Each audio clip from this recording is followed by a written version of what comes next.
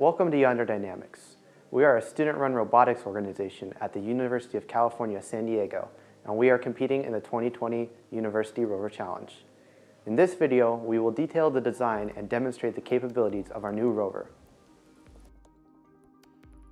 For the science mission, our team has designed a modular drilling system consisting of a 2-inch auger mounted on a linear track actuator. The drill and auger are tested on hard rocky soil to simulate MDRS conditions. The soil flows out of the top of the auger and it's collected in the sample cups in the carousel. The sample carousel uses a servo motor to cycle through each of the collection cups, allowing us to sample 6 locations at a time. To test for extant life, the cups are preloaded with a nutrient broth to simulate microbial growth. Arduino turbidity sensors are attached to the bottom of each cup to measure the turbidity over time. We're employing an onboard Raman spectrometer to look for trace signatures of carotenoids in our samples. Due to Mars' lack of magnetosphere, life on Mars must have developed resistances to high levels of solar and cosmic radiation.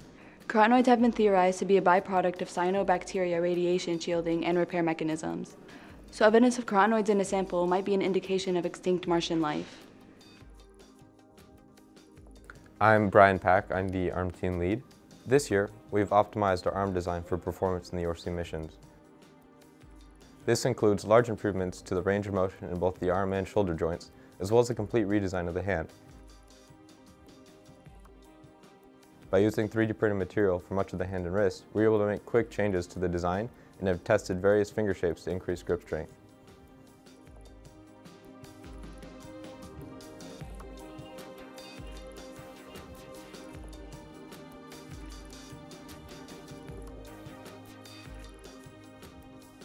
Hi, my name is Justin. I'm on the motion team for Yonder Dynamics. The suspension of the rover is a rocker bogie system with the new 1/5 scale RC car rear shock absorbers to allow a traversal of steep slopes. There's a camera attached to the arm to facilitate the equipment servicing and the retrieval tasks, and one camera is attached to the front of the rover for navigation. Each rubber tire is powered by a geared down 775 Pro motor with an output of 106 Nm each, allowing it to get through sandy and rocky terrain. The chassis is made of lightweight carbon fiber and 6061 aluminum tubing, and the arm is a combination of carbon fiber tubing, Delrin, and machined aluminum parts, ensuring proper resilience for MDRS conditions while remaining under the weight limit. I'm Shay Snarati, and I'm an engineer for the software team at Yonder Dynamics. We rebuilt our software stack from the ground up with a focus on robustness, usability, and safety. Controls are smooth, intuitive, and accessible through a web interface that enables any member of the team to use the rover and monitor the onboard systems. We incorporate magic filtering to fuse our sensor data for autonomous navigation and path following.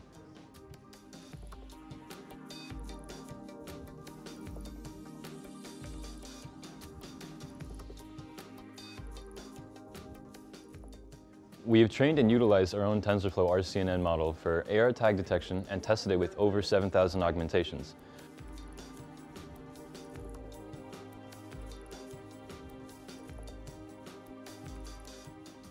Our exploration stack has been trialed in an immersive ROS gazebo simulation of the URC environment. We capture depth maps through a Z stereo camera and run our live SLAM methods on an NVIDIA Xavier. We are currently working towards completing an inverse kinematics model for a more precise control of the arm. We have updated our systems from last year to improve reliability and have extensively tested our new systems. Our new system separates 5-volt and 12-volt electronics onto 2 layers to improve safety and organization.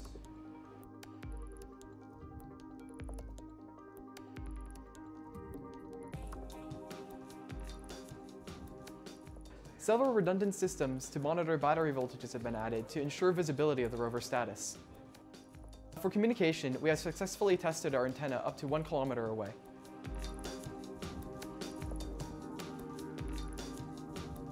Finally, to cap it all off, we have developed protocols for preparation, startup, and shutdown to allow anyone to efficiently service the rover.